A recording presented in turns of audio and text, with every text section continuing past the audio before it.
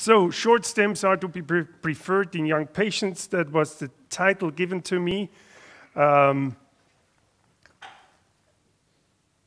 does not work here. It's good. So that's my disclosures, and you see I may be a little bit biased talking about short stems. So I nevertheless would like to change the title to "Are short stems to be preferred in young patients?" So a question mark is necessary. But the problem is, what is a short stem?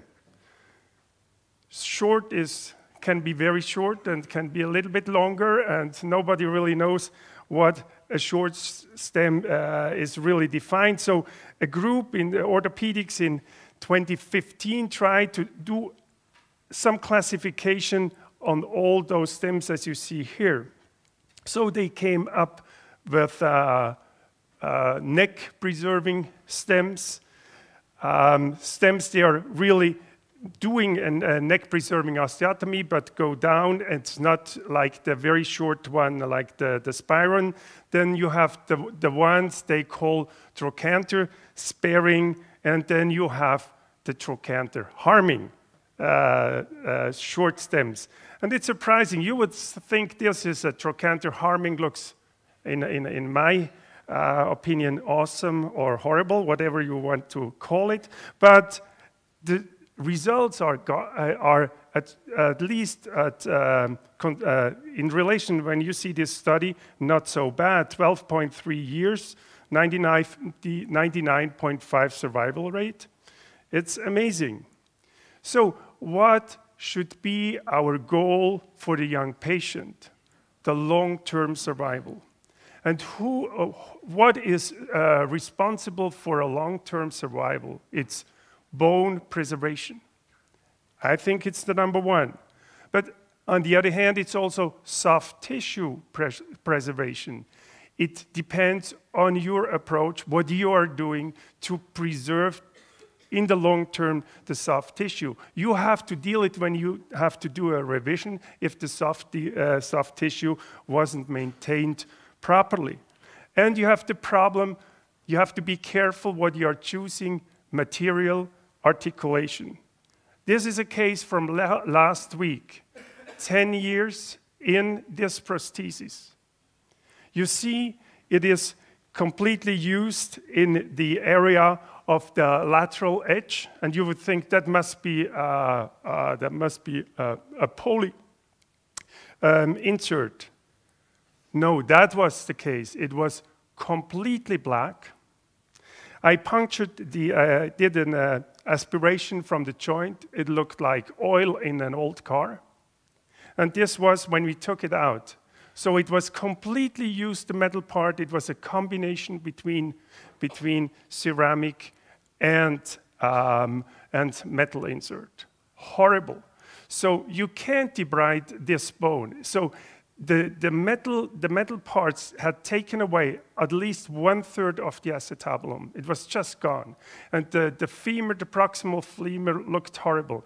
And this patient is not 40 years old. So we will have in the future cases like that, and it will be very difficult to deal with. Long-term survival means bone preservation. A stem like that, after 11 years, you almost have no bone left. Maybe a very bad stem in the long term. How can you deal with that if you have a periprostatic fracture? So they did a study. It's not important what stems you see here. It was Fitmore, Mayo, and CLS. It's just to show you what's going on when you put in a prosthesis into a bone. So that was done in Ulm. This study, they compared 3 different stems, and the interesting thing is they measured at several levels the stress distribution in the bone and compared it to the natural bone.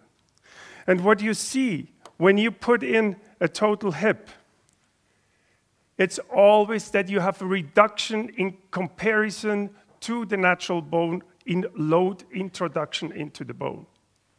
And this is sometimes very high, and it may be lower in other parts. So we can compare. Here, in the CLS stem, you see, in the proximal part, where you want to maintain your bone, you have a load introduction that is reduced to around 90%.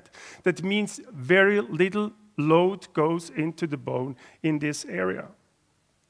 It's a little bit better in the Mayo, and it's better in the Fitmore, but nevertheless, you have still 60% loss of load introduction in the proximal femur.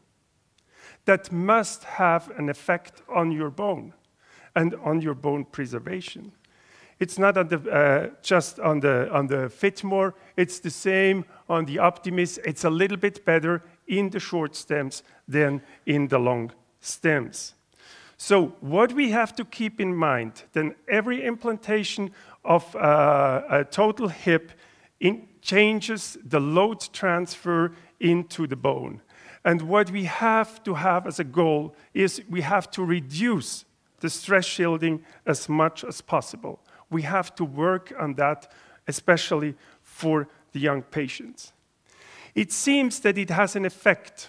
This was a DEXA study on the short stem, and it shows, comparison to a long stem, the disappearance of bone was less in the short stem in comparison to the long stem. If we go to our series register in Switzerland, we see that the short stems, they are all green. They do quite well in comparison to other stems. But we have also stems they do not as good, and they are also short stems.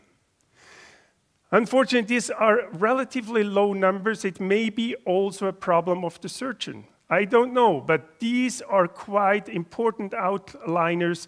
They shouldn't happen after such a short time. Just to show you, these are X-rays 10 years down the road in those patients, young patients I choose randomly.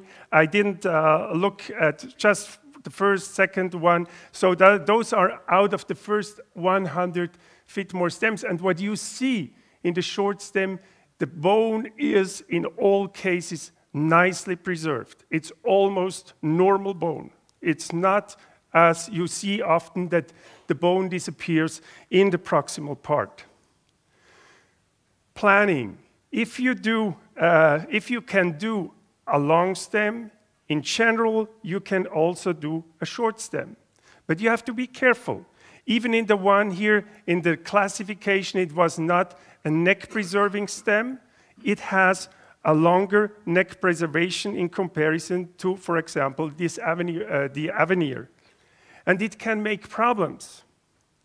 This is the longest, as you can see, and it can make problems. This is one of my patients, relatively young patient.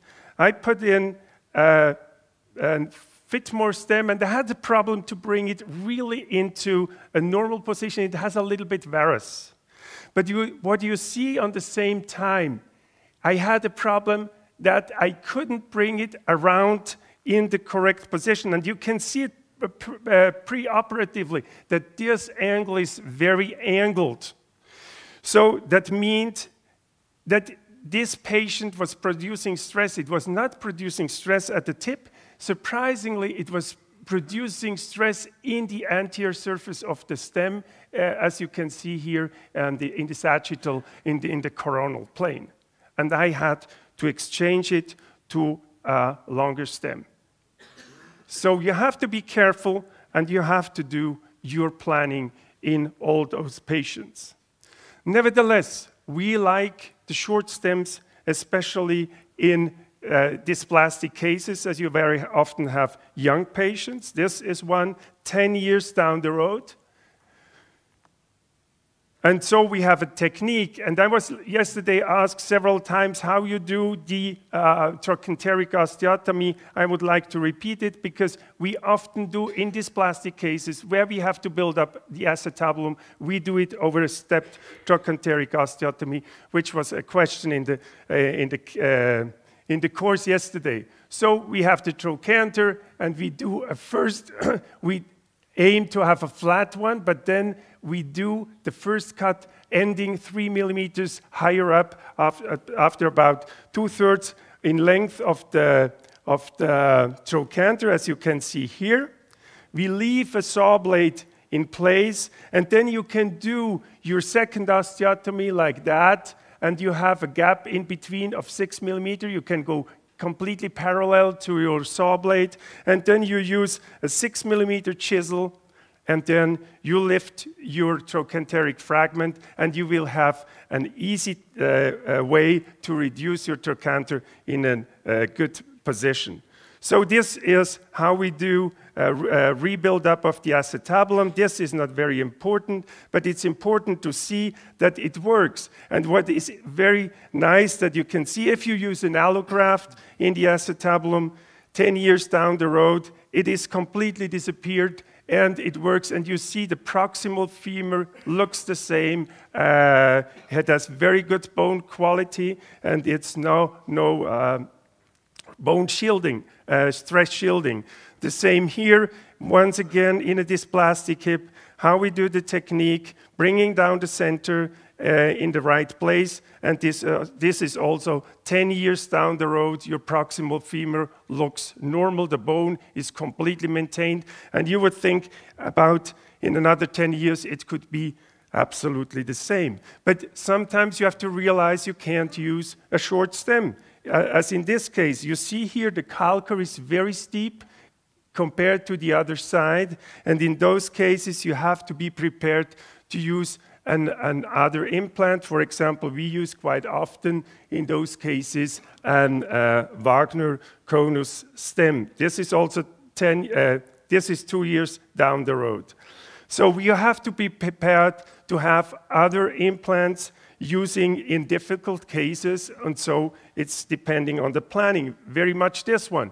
In this one, you can't use a short stem. Even the patient is relatively young. In those patients, you have to use another implant. So accept that you heavily depend on planning. Do your planning, and you have to know that in total hips with DDH, sometimes you have to follow unusual rules. Short stems are to be preferred in young patients, yes, where they fit. Thank you for your attention.